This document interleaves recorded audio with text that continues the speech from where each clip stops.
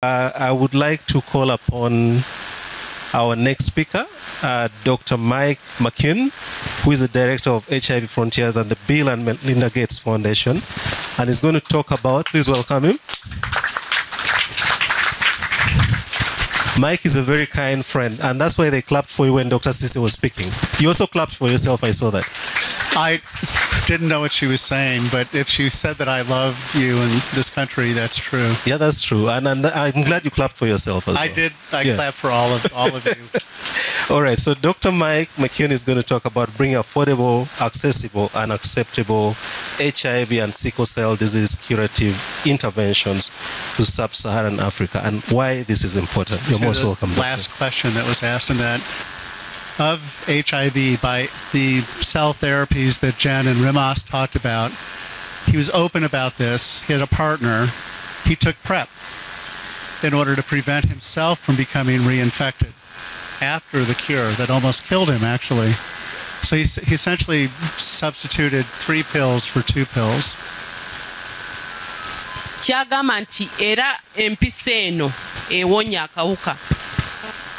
Bo kye batunuulira nti bw'oba omaze okugifuna ate toddamu kufuna kawuka nga weegase n'omuntu omulala alina akawuka. Tuba tetugamba genda okole nga bw'olaba naye nga empisa eyo ekuziyiza okufuna akawuka ate. So the cure has to not only bring the viral load down and prevent transmission from the person who gets it to somebody else, but prevent reinfection of the person who is cured. I'm stacking this up on tall order, but as I said, I have 100% hope. Prevents reinfection. That's very good. Yeah. It has to be safe.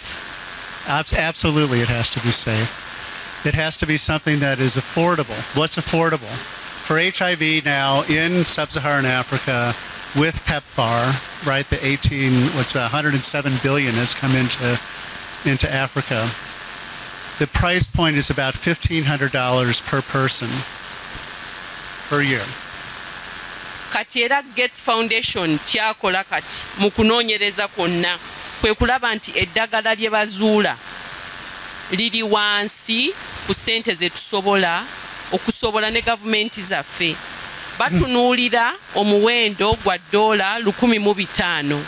Oyinza oga nti nze $1,500 sizirina naye eddagala ly'omira omwaka gwonna liba lya ssente mmeka ate n'ogumalako n'okwata omulala. So that's the price point. Yeah. A very tall order, okay? And I'm going to tell you about 2 ways that we're now thinking about doing that. And we're not just thinking about doing this. Over the past 4 years, we've made a large number of investments in different labs, in academic institutions, and in companies to pursue 2 approaches, okay? So one approach is to ask the question, if I can put a vector. You've heard about vectors, okay? Rimas talked about them. There are many different types. If we can put a vector into the arm that will target the hematopoietic stem cell, the mother cell, in the bone marrow. Emu ku ngeri kati gye balowooza okukola nti vector mwagiwulidde luli naye vector eringa emmotoka nti njagala kugenda Kampala n'emmotoka ejja kuntuusa e Kampala nga ndi mu kakati wano vector mu science ono gwe tukola era eringa emmotoka nti tuteekamu ndagabutonde gwe twagala ne tumukuba mu mpiso n'agenda awo we twagala akole naddala mu cells ezo ze tuyita mother cells zibeera mu bone marrow. That's good. Zibeera mu busomyo. Good. 5 years ago, presenting this to leadership at the Gates Foundation, they said, fine, what are you going to do? How are you going to change the bone marrow cell so that HIV can be cured? And I said, I don't know, because I did not know. But I did say, hey, I know exactly how to fix sickle cell disease. Sickle cell disease was not part of the agenda, for whatever reason, it still escapes me, of the Gates Foundation. It is now, because it is something which we know we can fix, like I said before. And we've been energizing by giving money. Another biblical reference. Rimas, what's the golden rule?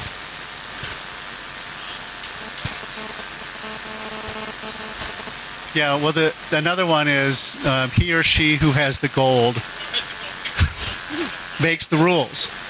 Okay, so we went to 50 or so different companies and labs, and at this point in time, 4 years later, we have 2 companies that we're working with to cure sickle cell disease by this vectorized approach.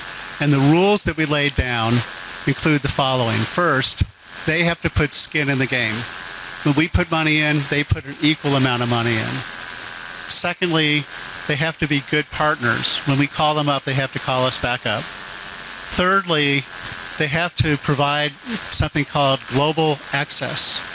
That is to say, if they make something on our dollar, and there's 2, they have to promise that they will make it accessible to all parts of the world, including this part of the world. Era kati bo kye bakoze nga Gates Foundation banoonyeza kampani ze basobola okukola nabo ne babawa ssente ne kampani ne ziteekamu ssente naye nga bataddemu ne sickle cell disease kubanga sickle cell disease already tulina eddagala katale kati twagala okukozesa bye tuyize mu nalubiri tulabe tubikozesa tutya okukola ku kawuka ka HIV okuzuula eryo eddagala erisobola okuwonyeza ddala HIV. Since that time, too, the blanks in my brain about how to deal with HIV have been filled out by research that has been done in the interim. So we have a much better idea of how to modify this mother cell so that there could be a cure for HIV. And we have 2 companies now working with us. CRISPR is one of them, BioNTech is another, to modify cells such that they can be brought into the clinic for cures for HIV using a shot in the arm.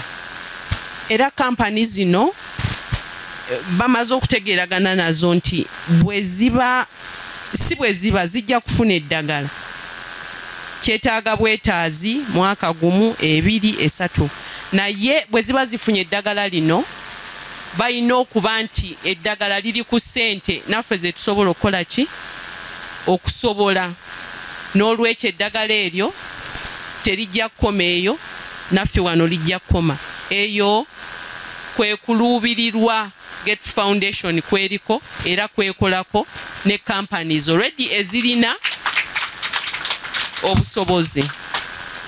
How soon will this happen? It's hard to tell. There can be any kind of obstacle that occurs in the process of science. But we're now looking at an interval of time which is much shorter than I imagined 5 years ago, because there's a lot of incentive now to make this work.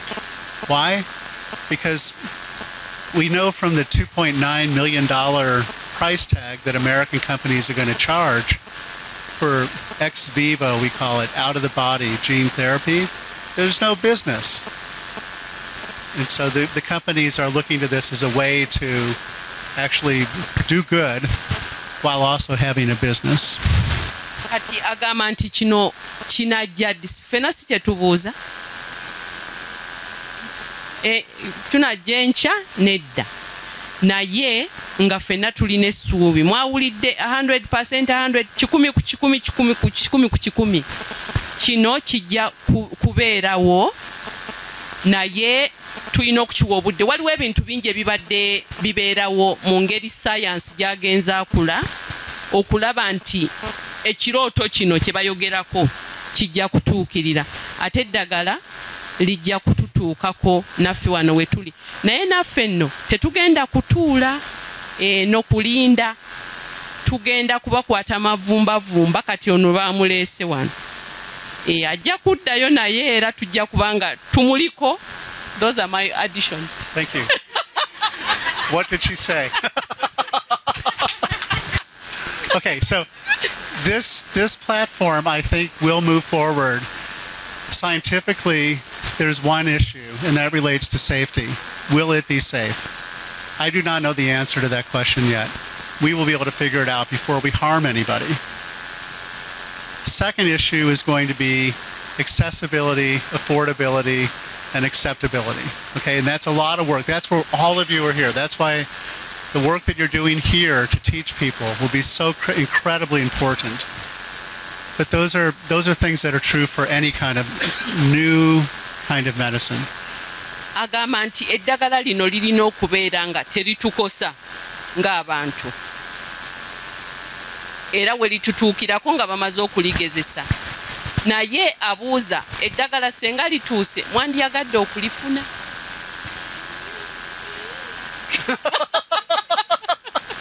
Okay.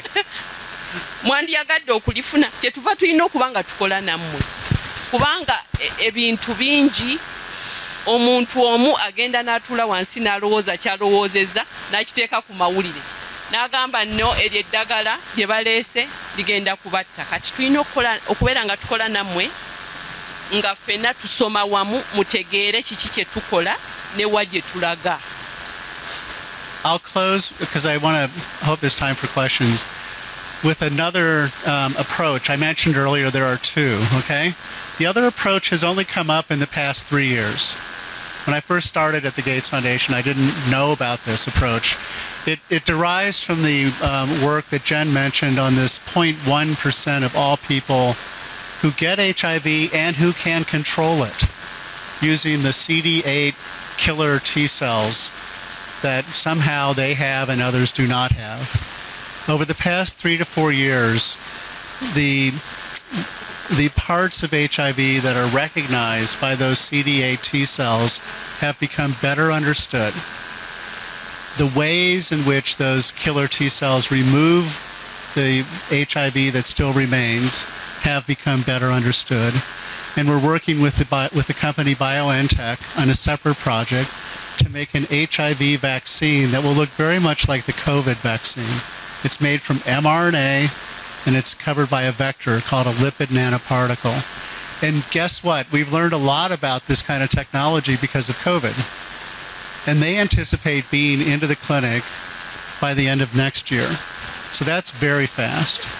There's another company called Vir that has another similar technology with whom we are also working, and they should be able to come into the clinic, if not at the end of next year, not long after that. So these are very immediate events that will occur. Science oyo abadde mukambwe sijja kumuddamu yenna naye nga Gates Foundation ekola ne companies endala bbiri eyina engeri endala gye twandiise platform gye yagala okukolamu nayo nga bakoppa ku bantu. Waliwo abantu ababeera ne HIV ekiseera kiwanvu naye nga viral load eri wansi kwegamba balina engeri gye bacontrollinga viral load nga tebalina ku ddagala.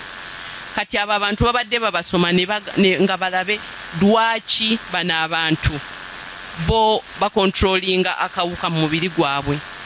Kati waliwo obutofaali bwe basanga nti bo balina obutofaali obw'enjawulo ku bantu abalala. Kati obwo bwe bakozesa kampani zino ze bakola nazo balowooza nti study eya product eyo gye bakola ejja kubeera mu kliniki omwaka ogujja nga guggwako. Kati awo kyensaba ono mukwano gwaffe nga amangu ddala nga zigenze mu kliniki naffe mututeekemu.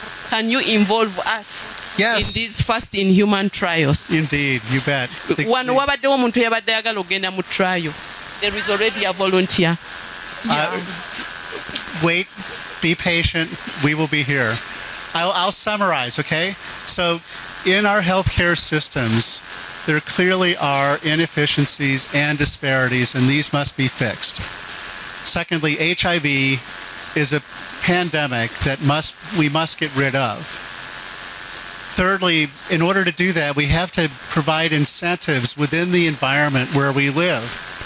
If it's companies that are making these drugs, we have to give them the incentives to make it so that it's available to all. And I think one way to do that, there are other ways to do it, is through philanthropy. And I think we're looking for other ways to do it as well. I think government support, PEPFAR, et cetera, require additional inputs. But this is the kind of process by which we would hope to be able to get therapies for cure for HIV and sickle here, yes, as soon as possible. And I'll stop there. Awo wakomye. We can clap for you too, Sissy.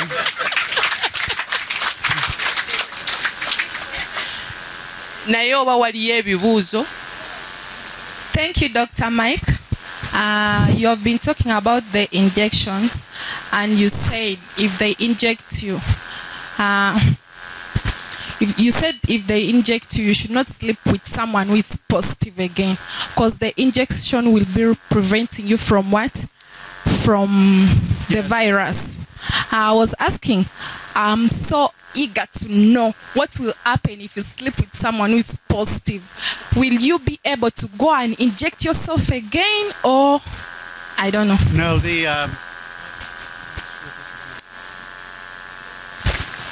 it's a very good question. The question is, if you have received a curative intervention of the type that I've talked about, will you be able to sleep with somebody who is either infected or uninfected, right? Can you be reinfected? The answer to that question is no. We cannot make a therapy that will allow for reinfection. So yes, you could sleep with somebody who is infected if this approach works. Secondly, can you sleep with somebody who is uninfected? And here it's the U equal U. If we can bring the viral load down below basically 1,000 copies per mil, it's very unlikely that you would spread the virus to your partner. Did that, or do you want Sissy to? Yeah. In the back there, yeah. Thank you so much, Dr. Mike. Mine goes direct to the two methods, but I'm only concentrating in one. That is the vector. The vector we are going, if we are to receive it, it's a shot on the arm. So we're asking is, the vector targets the mother cell, and it's in the bone marrow, and we are giving the shot on the arm. Won't it affect other cells before reaching the mother cell? Secondly, can I answer that question first? Okay. Yes, the trick is to find a vector that only goes to the hematopoietic stem cell, the mother cell, and that avoids other cells. That's the ideal. Anything that is preferentially towards the mother cell and away from other cells would be possibly acceptable. Okay. The second one is that you guarantee for us the safety, affordability, and accessibility. You leave the acceptance to us, the advocates. We shall push for the acceptance. Thank you so much. Except there was a very smart postdoctoral fellow in my lab, Bob Grant, who came up with the idea of pre-exposure prophylaxis in 2009. And he published a paper in 2011 with Gilead giving Truvada every day. And he showed if you did that, it worked to prevent infection. He never asked the question to the people who were taking the Truvada, will you accept this?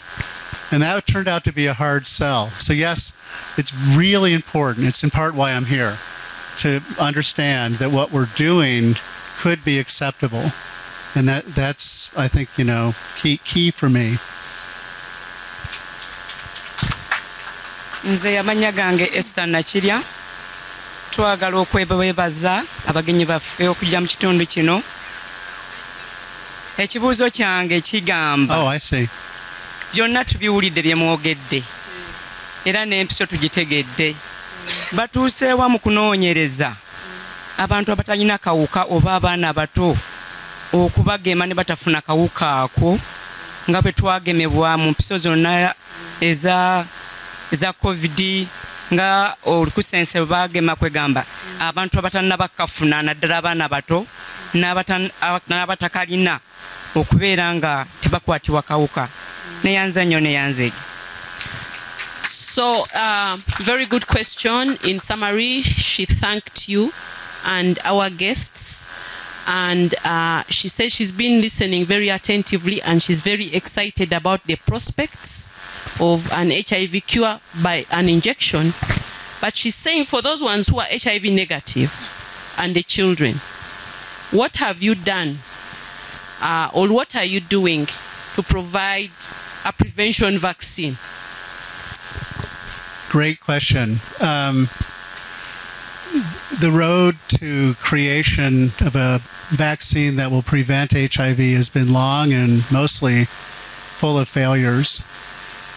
We're now talking about a vaccine that could be used to treat people who are infected and suppressed, to ask if they can then come off therapy, right? Durable, antiretroviral-free suppression. That's a much different clinical trial, if you will, because you need a smaller number of people, and the endpoint's very clear. Either they can come off therapy and suppress the virus because the vaccine is given the right immune response, or not. And so this part of the program has been grasped, accepted by people that are looking at preventative vaccines as a route to find a preventative vaccine. I'll say, too, those of you who are uninfected are most liable to be infected by having contact with somebody that is infected and that has a high viral load. And we can model this out. If we can bring all those people who have a high viral load to have a no viral load, there'll be no transmission. In other words, the best vaccine, ironically, to prevent new infections might be a vaccine that treats existing infection. Ndowooza maama obiwulidde.